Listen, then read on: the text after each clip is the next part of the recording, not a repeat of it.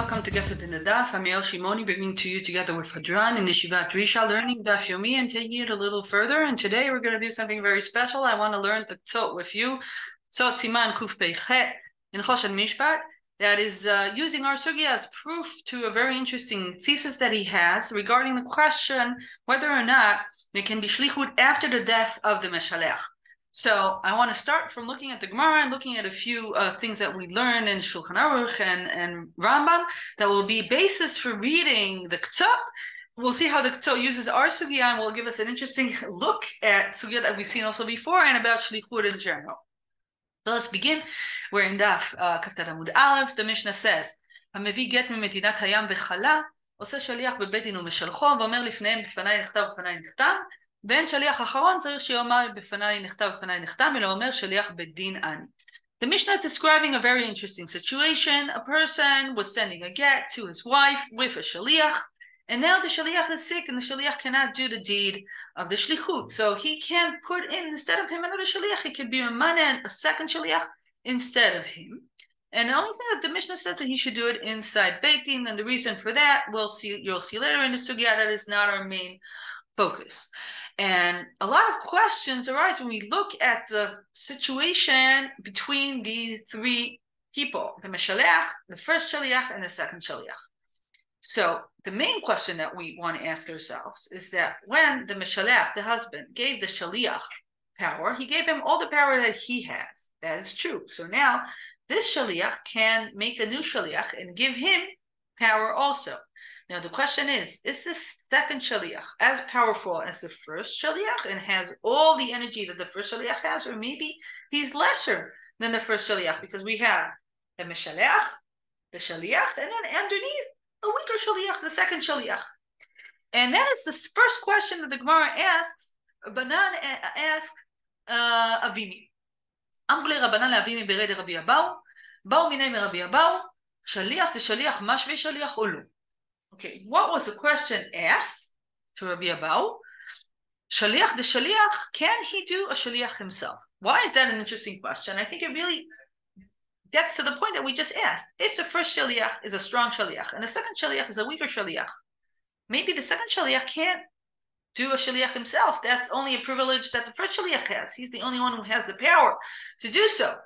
Or that the second shaliach is as powerful as the first, and therefore he can also make a shaliach himself.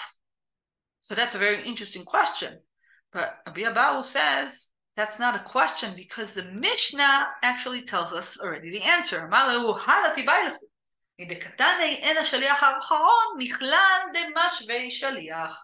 אלא כתיבה אליכו, כי משווה שליח בבית דין או אפילו שלא בבית דין, אמרו לה לא מבא להם, מדקתן אלא אומר שליח בית דין אני.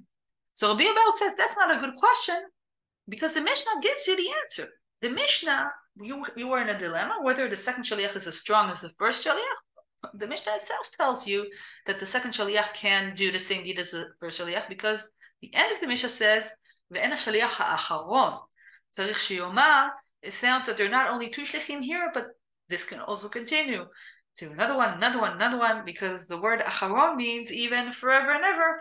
The number does not matter, and therefore the Mishnah itself claims that the second shaliach can create a third shaliach. And regarding our question, is the second shaliach as strong as the first? It sounds that the Mishnah gave a straight answer. The second shaliach is as strong as the first shaliach. The sugya continues in an Ika de Amrei, which is dealing with the same thoughts and questions that we have. So I want to jump to the Meimra of Rav Ashi, and an interesting thing that Marba Rav Ashi says on his father, because this discussion really relates to the same issue that we were discussing in the beginning.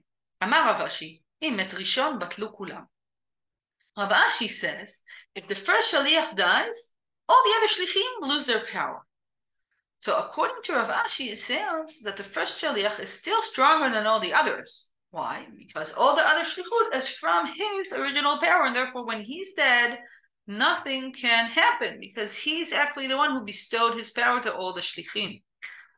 Amar Rav Ashi, ha de'aba dekatnutahi. Ilu met baal midema sheshait bei, kulu mikoach man kahatu, koach de baal kahatu. Ite lebal itnu lekulam, ite lebal itnu lekulam. So Rabbi Ravashi is cholek on his father, and maybe he thinks that his father also changed his mind because it says, my father said this when he was young. It's not right. Why? Because obviously the strength does not come from the first shaliach. It comes from the Meshaleach. So it doesn't matter if the first shaliach dies. The Meshaleach is still there to give the power to all the other shalichim. So when we look at Mara Bar Vashi and Rav Ashi, we see that this is a repetition of the question, what is the relationship between the first shaliach and the second shaliach? First, we asked ourselves, who's stronger? And the Mishnah said they have the same strength. The second shaliach can do exactly the same as the first shaliach can. It's not that his koach shlichut is lesser than the first. But here Mara Bar Vashi asks, once the second shaliach exists, did the first shaliach disappear, evaporate, or is he still here? And according to Rav Ashi, it's more than being still here. He has to be there to continue allowing the shlichut to happen, because if he dies, nothing happens. So Rav Ashi thinks that the shaliach, even though he moved his power onwards, is still a very important person in the situation. But according to Rav Ashi, it sounds as if the minute that the shaliach gave his power to another shaliach, doesn't make any difference anymore. He has no say in the deed. Even if he's dead, he's irrelevant. So also when he's alive, he's irrelevant. Now, is that what Marbar of Ashi said, or maybe we're somewhere in between? So let's look at interesting according to Rishonim that will show us that halachically we're somewhere in between Marbar of Ashi and Rav Ashi. So let's look at this. First, I want to look at Rambam in Shlichut Perek Zayin Halacha Daled. Says the Rambam, I'm pasking like Mar בר רבשי. המביא גט ממקום למקום בארץ ישראל וחלה, הוא נאנס משלחו ביד אחר, וכן השני עם חלה משלחו ביד אחר, ואפילו 100. ואין צריך עדים לחזור ולעשות שליח בפניהם, והאחרון שהגיע הגט לידו, נותנו לה בפני שלהם ותתגרש בו, אף על פי שמת השליח הראשון. So we're pasking like Mar בר רבשי and not like Ravashi. Even though the first shaliach is dead, still the second shaliach can do his deed. So does that mean that when the first shaliach made another shaliach, he's irrelevant? It's as if he evaporated, he went to play golf, he's not of any consequence or relevance to this shlichut? Let's look at the Shulchan Aruch. In the Shulchan Aruch, we have a different statement. The Shulchan Aruch says, imet shaliach sheni, יכול שליח ראשון לתלום יורשיו של שני, והוליכנו לשולחנו ביד אחר. Says the Shulchan Aruch, let's look at a different situation. What happened if the first shaliach made a second shaliach and then the second shaliach dies? The first shaliach, says the Shulchan Aruch, can reclaim the shlichut. What does that mean? That he's still relevant and active, not like we thought after we read Mar bar Rashi. And the Taz says you should understand this deeply. Why is this the case? נראה הטעם שליח ראשון נגד השני הווה כבעל נגד השליח. לפי זה אפילו השליח השני חי, יכול הראשון לבטלו ולקח אצלו הגט. ואם תאמר שנסתלק הראשון, לה ולחזור לתלום יורשי בעל שני ולגרש פה, אלא ודאי השליח הראשון הוא ממש במקום הבעל. Says the Taz, this is true not only if the shaliach hashani is dead, also when the shaliach hashani is alive, the first shaliach can come to him and say, listen, I changed my mind. I thought you're my shaliach, now I'm being mevatel your shlichut, give back the get to me, I will bring it to a different person. Because, says the Taz, the first shaliach is like the husband for the first shaliach for the second shaliach is like the husband for the first shaliach. So we see that somewhere we're in the middle. On one hand, if the first shaliach is dead, the second shaliach becomes fully empowered and he's not connected to him. But as long as he's alive, he is as strong as the husband in the eyes of the second shaliach. So we're somewhere between Rav Ashi and Mar bar Rav Ashi. Now we're ready to continue to the Ktsot. The Ktsot is a very famous parish that was written on haChoshen Mishpat and not in Even HaEzer.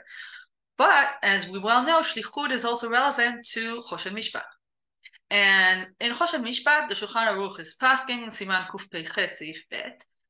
The din of Shlichut, which seems very simple, עושה אדם שליח, איש או אישה, אפילו אשת איש, אפילו עבד ושפחה, הואיל בהם בני דת וישנם בקצת מצווה, נעשים שלוחים למשא ומתן, אבל מי שאינם בני דת והם חירש שוטה וקטן אינם נעשים שלוחים ולא עושים שליח, אחד הקטן, אחד הקטנה.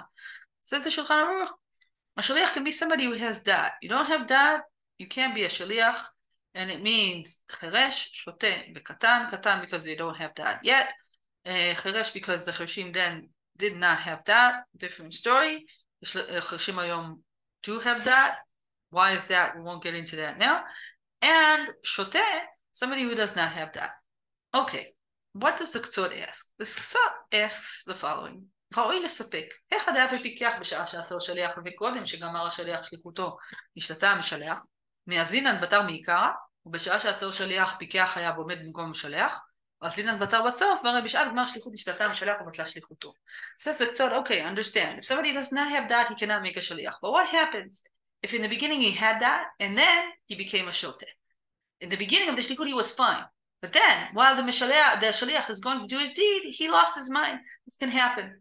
In many different situations. Somebody fell into a coma, somebody became demented, somebody has an episode, but in the beginning he was fine. So what is the din there? Can the shlichut continue? Says the Ktsot, I found a machloket here. What's the machloket? The Rambam on one side and the Tur on the other side. So instead of reading inside him, let's look at the two makorot and see where the machloket lies. The Rambam and the Tur are in Dafka Ilchot Gerushin, and they talk about a get, because this is very relevant to a get. What happens if a husband gave a get and then he becomes a shota? The Rambam says, Amar כשהוא בריא, כתבו גט ותנו לאשתי. אחר כך נבעט, ממתינים עד שיבריא וכותבים ונותנים לה, ואין צריך לחזור ולהימלך בו אחרי שיבריא, ואם כתבו ונתנו קודם שיבריא, הרי זה פסול. Says the Rambam, if somebody was fine when he said to give the get, okay, that's good. But then, if it becomes a shoteh, you can't give the get. And if you did give the get is pasul. It's very important to understand when the Rambam says get is pasul, he means pasul with the Rabbanan. How do I know that? Because the Rambam in the same parak, פרק ב' הלכה ז', said that. I'm reading. ומה בין פסול לבטל, שכל מקום שנאמר בחיבור זה בגט שהוא בטל, הוא בטל מן התורה. כל מקום שנאמר פסול, הוא פסול מדברי סופרים. Says the Ktsot, listen, the Rambam here said that even if the Meshaleach does not have his mind anymore, the Shlichut is fine with the Raita. There's only a din Rabbanan here, which is saying you cannot give the get. What kind of a din Rabbanan? Says the Ktsot, because we don't want people to think that Shotin can do Gittin v'Gerushin. So that's why in Gittin v'Gerushin, we were more careful and have the special din Rabbanan. But, mid'oraisa, it's a good Shlichut, and therefore in Dinim Amonot, where we don't have that problem, the Shlichut is fine in such a situation. And said the Ktsot, that is true in the Rambam, but the Tur is cholek. Why? Because the Tur, when he's talking about giving a get in such a situation, says the get is nothing. היה בריא בשעה שציווה לכותבו, ואחר כך חזו החולי, אין כותבים אותו באותו בחוליו, ואם כתבו ונתנו בחוליו, אינו כלום. So the machloket between the Ktsot and the Rambam is as follows. According to the Rambam, it's only psul d'Rabbanan. In the Raita, it's kasher. According to the Tur, it's psul d'Oraita, and it's batel legamre. Nafka mina. According to the Ktsot, the Rambam's Shita means that in the Dinim Amonot, where you don't have this din Rabbanan, the Shlichut will be totally kasher, even if the Meshaleach fell into a coma. Continues the Ktsot and says, I want to take this further. נראה לי בזה, דני דשלוחו כמותו, אפילו לאחר מותו. Says the Ktsot, I think that שלוחו של אדם כמותו, not only when he lost his mind, can he continue, like I proved in the Rambam? Also, if the Meshaleach is dead, he can still continue the Shlichut. How can that be? We have a Mishnah that says, אם מסכת גיטין דף י"ג עמוד א', האומר תנו גט זה לאשתי, שטח שחרור זה להבריא ומת, לא ייתנו לאחר מיתה. How does the Ktsot deal with this? So the Ktsot says, listen, you want to understand this Mishnah, you have to read Rashi. So let's go and read Rashi. Rashi, Masachet Gittin, Daf Yud Gimel Amud Aleph says, "Lo yitnu la'achar mita." Why? The Gita lo have ad demata leyadei, v'chimata leyadei, hamitle meshachrer, up'akala reshutei. Says the Ktsot, you might think I'm crazy when I tell you that Shlichut can continue after the death of a person, because there's a Mishnah that says that you cannot do anything after the Meshaleach dies. But this Mishnah talks dafka about Gittin and Gittei Nashim and Gittei Avadim. Gittei Nashim and Gittei Avadim, there's a totally different issue. Let's look at a woman. There are two ways that a isha konat atzma, beget u b'mitat habal. So if the husband dies, the reason that you don't give a get is because she's already not married, not because she's megureshet, because she's an almanah. So that's why you can't give her a get. You can give her a get, but it has no meaning. She's already an almanah. The same goes to an eved. Says so when somebody sends a get shiur to his eved, as long as he's alive, he's eved. But once he's dead, he's already the eved of his yorshim. So he has nothing to say about that eved. The point of the Ksod is that this whole Mishnah that says that you cannot do the Shlichut after death only speaks about Gittin. Gittin have a special issue with them because they are severing the connection between a live person to another live person. But if the first person is dead, the connection has already been severed, and that's why the get has no meaning after it has been given. So therefore, says the Ksod, you should know that even after death, Shlichut works. Continues the Ksod and says, I can prove this from the sugya and kaftet. וכן נראה לעניות דעתי מוכח, ואפילו אחר מיתת המשלח שליחות לא בטל ונכנס השליח אחד במקומו, דהקיים עלן בשליח שחלה דעושה שליח אחר, וכמבואר בפרק כל הגט. We just learned in our Gemara that a shaliach that is sick can do another shaliach. And אף על גב דשליח שני מכוח שליח הראשון בעל שליח דראשון הוא, and we know that the Shaliach HaShani gets his strength in the first Shaliach. How do we know that? Because the Taz was pasking that if the first Shaliach is alive, it can take away the Shlichut. We learned that. Even though after the Shaliach HaRishon dies, still the Shaliach HaShani continues. So that proves, says the Ktsot, אלא ודאי דשליחות לא בטל אפילו אחר מות ראשון. ותמה דמתניתין הנזכרת דלא יתנו לאחר מיתנו משום דפקע רשותי וכאחר dami. So let's sum up the Ksot. The Ksot said, okay, you think that dead people can't do stuff. Why do you think that? Because you think Shlichut is batel after death. Why do you think that? You think that because of the Mishnah and Daf Yud Gimel. But you don't understand. That Mishnah is talking about Dafka Gittin. And Gittin is true. This specific Shlichut cannot take place because once the Meshaleach is dead, the connection has been severed. But Dafka, if you learn Dafka, you find that the Shaliach HaSheni gets his strength from the first Shaliach, because the first Shaliach can take back the Shlichut to him. And even if the first Shaliach is dead, still the second Shaliach can continue. So that proves that Shaliach can go and continue even after the Meshaleach's death. So again, says the Ksot, this is a machloket between the Tur and the Rambam. This works only if we think like the Rambam, that if a person is nishtata, then the get is only pasul and not batel. According to the Tur that learned from a whole different set of Mekorot, that if a person does not have his mind, the shlichut is batel, that ruins the whole Mailech. Why? Because if a person doesn't have that and the get is batel, so kal v'chomer, if the person is dead, the get is batel. But if you think like the Rambam, and you think that Shlichut can continue even if the Mishalech doesn't have his mind, and you connect to that Rashi in Gittin Yud Gimel and our sugya, and what was pasking the Shulchan Aruch, that the first Shaliach can still take away the power from the second Shaliach, then you reach this very surprising conclusion that Shlichut can continue le'achar mita. Again, only if you're going according to the Rambam, not if you are according to the Torah. And the Ksot says that he tends to understand Shlichut that way. So according to the Ksot, we can continue Shlichut for people who are dead, as long as it's not Gittin and Kiddushin, which have only just a specific problem in them. So what we did today was really not our usual. I really thought that this was a good opportunity. You learned the Ksot because he uses our sugya as part of his proof for a very, very famous and surprising Mailech. And is this Mailech agreed upon? So the answer is no.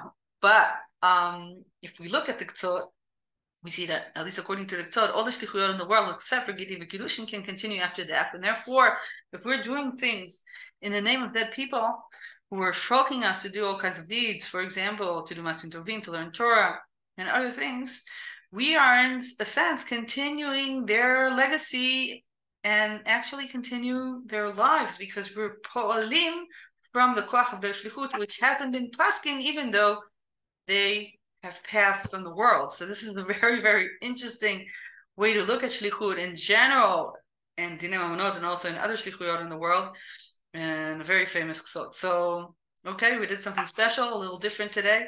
I hope you've enjoyed it, and Bezrat Hashem, we'll be doing more interesting things next week. So we'll see you later, and I hope you continue enjoying learning this Masechta and Din Shlichut specifically. Take care.